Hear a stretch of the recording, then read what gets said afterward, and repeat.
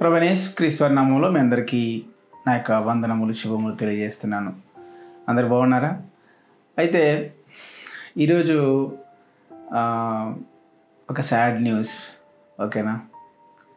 It is sad news for many.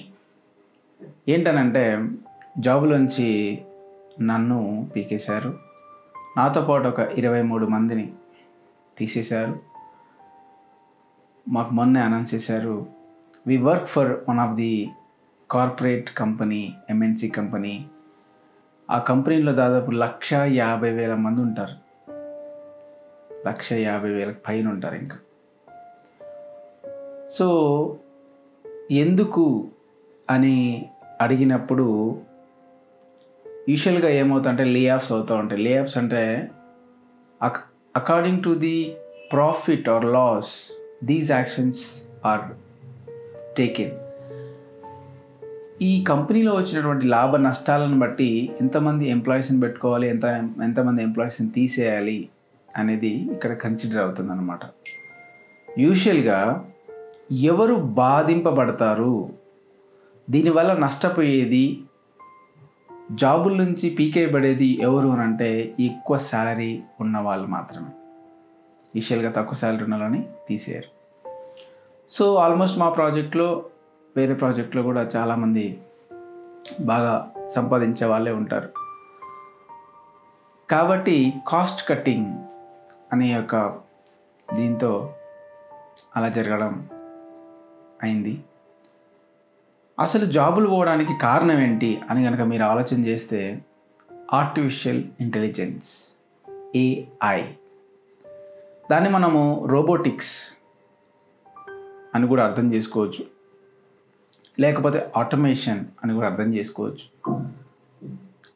దీని అర్థం ఏంటనంటే మనము 3 గంటల్లో చేసే పనిని అది 1 నిమిషంలో చేస్తుంది. మనం 1 నెలలో చేసే పనిని అది ఒక వారంలో చేస్తుంది. 10 మంది చేసే జాబ్ని ఒక 2 సిస్టమ్స్ మాత్రం చేసేస్తాయి. అంటే కంప్యూటర్ యుగంలో ఇదే మనకు రాబోయే ప్రాబ్లం.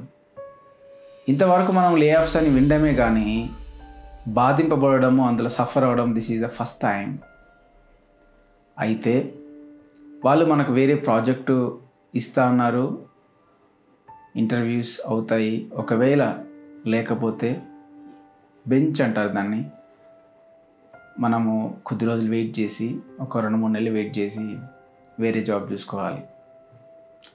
లేదంటే రోడ్ల మీద పడ్డట్టే. సరేనా?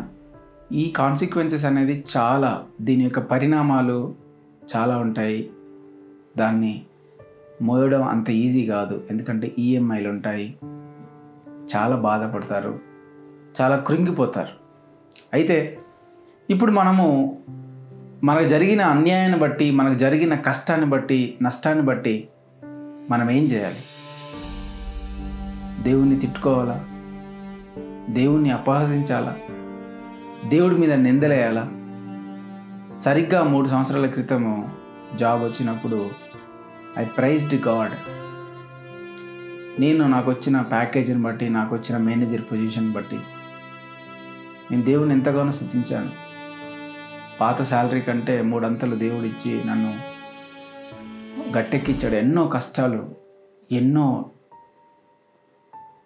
దౌర్భాగ్యపు పరిస్థితి నేను అనుభవించినప్పుడు, 5 సంవత్సరాలు నేను కష్టపడ్డప్పుడు అదే ఫెయిత్, అదే నమ్మకం, అదే ఆలోచన, నా దేవుడి మీద నేను ఎప్పుడు కూడా విశ్వాసం కోల్పోలేదు, నమ్మకాన్ని కోల్పోలేదు. చాలాసార్లు మా ఇల్లు కురిసేది, మా ఇంటి పైకప్పు ఎన్ని బరకాలు వేసినా కూడా, ఫ్రాంక్గా చెప్పాలంటే మీటింగ్లో జరిగినటువంటి పోస్టర్లని తీసుకెళ్ళి మా ఇంటి మీద వేసుకునేవాడిని. ఎందుకంటే ఇదే ప్రాబ్లం. అయితే ఇప్పుడు దేవుడు ఆశీర్వదించాడు, జాబ్ ఇచ్చాడని మనము సంతోషపడ్డప్పుడు, అందరికీ చెప్పినప్పుడు అదే జాబు పోయినప్పుడు, నీ కష్టాలు వచ్చినప్పుడు, నష్టాలు వచ్చినప్పుడు దేవుడి మీద నింద వేయాలా? నాకు నేను ఈ న్యూస్ విన్నప్పుడు నేను ఒకటే అనుకున్నాను నా మనసులో, దేవుడు ఇచ్చాడు, దేవుడు తీసుకెళ్ళాడు. యోబు గారు లాంటి వాళ్ళు మనకు ఒక మార్గం. ఇకపోతే ఈ ప్రపంచంలోనే ఎక్కువ నష్టాలు అనుభవించిన వాళ్ళు, ఎక్కువ బాధలు అనుభవించిన వాళ్ళు, ఎక్కువ వేదనను అనుభవించిన వాళ్ళు, ఎక్కువ శ్రమలు అనుభవించిన వాళ్ళు అది ఎవరైనా ఉన్నారు అని అంటే అది కేవలము యేసుక్రీస్తు మాత్రమే. ఆయన తర్వాత ఎవరైనా. ఎందుకు అనంటే, మనం ప్రార్థన చేస్తే ఎప్పుడన్నా చెమట వచ్చిందా? రాలేదు, రాదు కూడా. మామూలుగా ప్రార్థన చేస్తే రాదు, కానీ లోపలున్న బాధ, లోపలున్న ఆలోచన, లోపలున్న వేదన, మోకాళ్ళ మీద నువ్వు నిలబడి ప్రార్థన చేస్తే అప్పుడు చెమట రావచ్చు అవకాశం ఉంది. అయితే ఇది ఆయన ప్రార్థన చేసినప్పుడు రక్త బిందువులు కారడం అంటే ఏంటి? అంత ఈజీ కాదు. చెమట రక్తంగా మారడం అంటే దట్ ఈజ్ మనకు అసలు ఊహలకి అందని శ్రమలవి. కాబట్టి ఆలోచిస్తేనే ఎంతో బాధగా ఉంటుంది. మరి ఈ టైంలో దేవుణ్ణి దూషించాలా?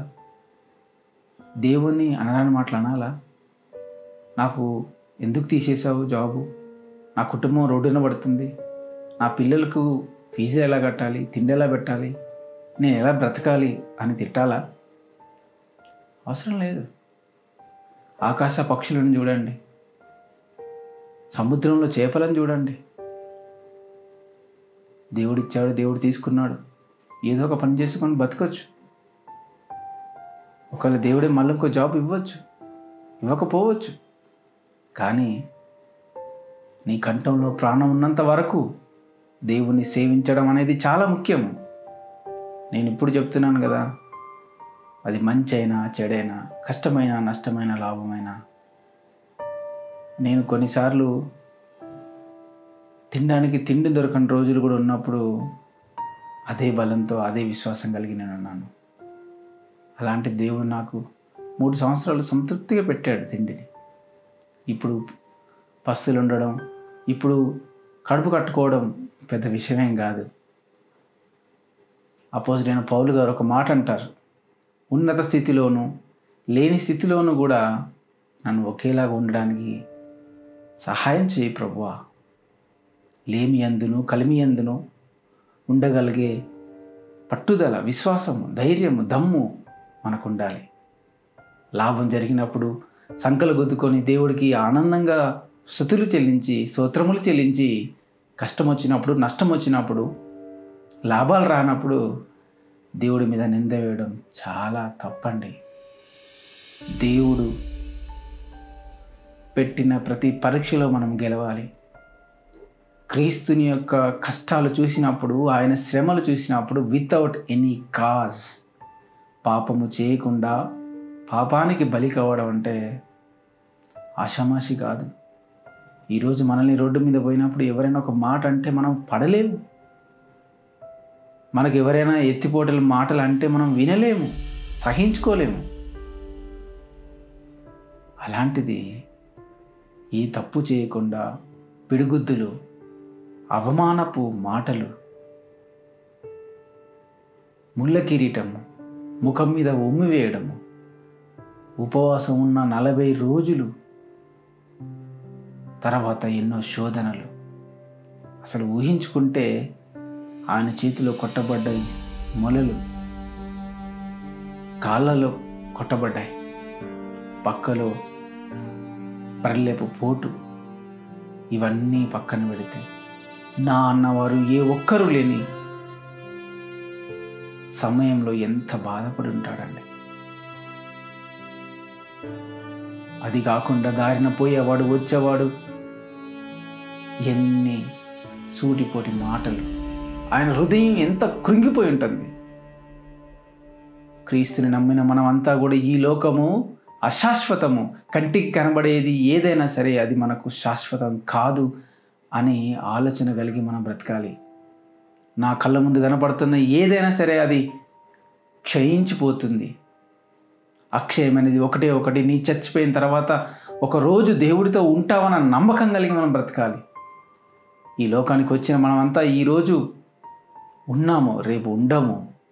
నీవు సంపాదించింది, నీవు కూడబెట్టింది, కొనుక్కునింది ఏది కూడా మనం అనుభవించలేము కూడా. కలకాలం కట్టిన ఇల్లు, కొనుక్కున్న బంగారము, బ్యాంకులో ఉన్న డబ్బులు, చేసుకున్న సంపాదన, కొనుక్కున్న ఫ్లాట్లు, ఇల్లు ఏదైనా సరే they are things. Never ever compare your things with eternity. కాబట్టి జరిగేదంతా మన మంచికి అనుకోవాలి. దేవుడిలో విశ్వాసంగా బలంగా ఉండాలి. ప్రతి ఒక్కరు కూడా ఒక యోబు సిచ్యువేషన్, ప్రభు అయిన యేసుక్రీస్తు యొక్క సిచ్యువేషన్, ఎస్పెషల్గా క్రీస్తుని యొక్క శ్రమలు కనుక నీకు తెలిస్తే నీకు వచ్చే శ్రమలలో ఏ శ్రమలైనా సరే నువ్వు కృంగిపోవు. కానీ ఒక్కటి గుర్తుపెట్టుకోవాలి, ప్రతి శ్రమ వెనక నీ బలము బలపడుతుందని అర్థం చేసుకోవాలి. ప్రతి శ్రమ ద్వారా నీకున్నటువంటి సహనము పెరుగుతుంది. ప్రతి శ్రమ ద్వారా నీకున్నటువంటి భక్తి పెరగాలి, నీకున్న విశ్వాసం పెరగాలి, నీకు దేవుడి మీద నమ్మకం పెరగాలి. ఎందుకంటే శ్రమల తర్వాతే సంతోషాలు వస్తాయి, కష్టం తర్వాతనే సుఖం వస్తుంది. ఎందుకనంటే ఇక్కడ ఉండేటువంటి 60-70 సంవత్సరాల కాలం తర్వాతనే కదా మనకు నిత్య కాలము, కలకాలము, నిత్య జీవము ఉండిపోయే జీవితం మనకు రాబోతుంది అని గుర్తుపెట్టుకోవాలి. అదే కారణంతో దేవుడు ఎన్ని కష్టాలు పడ్డాడో మనకందరికీ తెలుసు.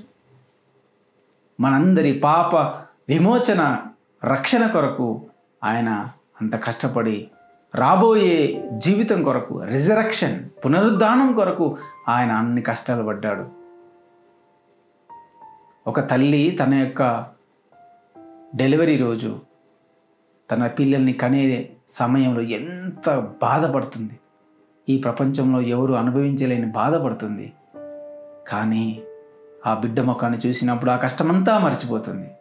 అంటే ప్రతి కష్టం వెనకాల ఒక చిగురు సంతోషము మొదలవుతుందని అర్థం చేసుకోవాలి. అలాంటి టైంలో నీ జీవితంలో వచ్చే ఏ కష్టమైన, ఏ నష్టమైనా సరే దాని ద్వారా దేవుణ్ణి దూషించడము, దేవుణ్ణి అపహసించడము, దేవుణ్ణి తిట్టడం మాత్రము ఎట్టి పరిస్థితుల్లో చేయకూడదు. ఎందుకు అనంటే నిన్ను కన్న తల్లిదండ్రులు నీకేదైనా ఇవ్వలేనప్పుడు నీవు వారిని దూషిస్తే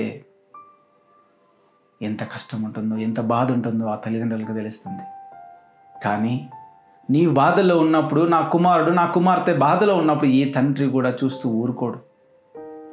వారికి తోచినంత, వారికి చేతనైనంత ఎంతో కొంత సాయం చేస్తారు.